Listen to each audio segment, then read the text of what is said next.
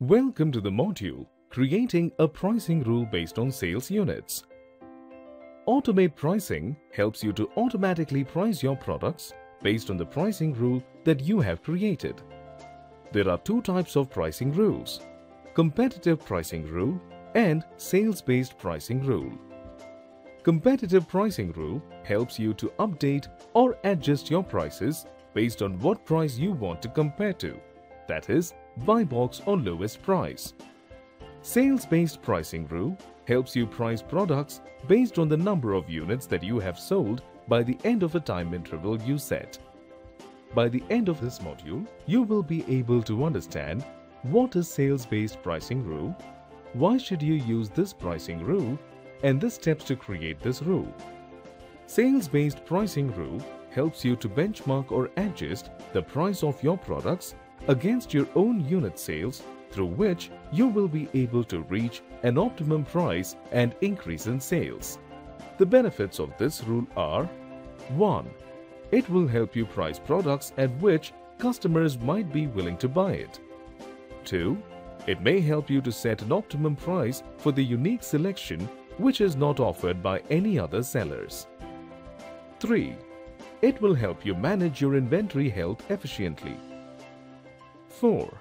It will increase your chances to gain more profits on fast-moving inventory. 5. It will help you clear the slow-moving inventory by automatically adjusting its prices. Let's go ahead and create a sales-based pricing rule. Open your Seller Central. Under the Pricing tab, click on the Automate Pricing button.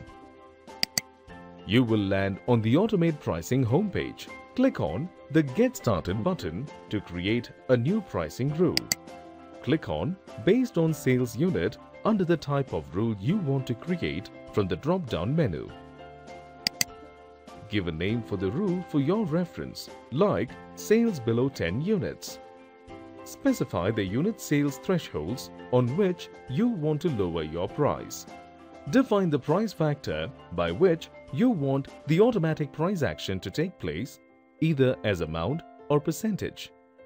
Note that you must enter a minimum value of at least 1% or ₹1, and the maximum percentage that you can enter is up to 90%. You can run this rule based on the frequency mentioned in the drop-down. To confirm your pricing rule parameters, read the rule summary that appears below. Click on Save and select SKUs button to move to the next step. Your rule will be saved even if there are no SKUs selected. Automate pricing will not change or adjust the prices on your SKUs until it's assigned to your pricing rule. Go to Edit SKUs page and choose the Create a New Rule. Set a minimum and maximum price for each SKU you add to the rule. Click on Start Repricing button to make your rule active.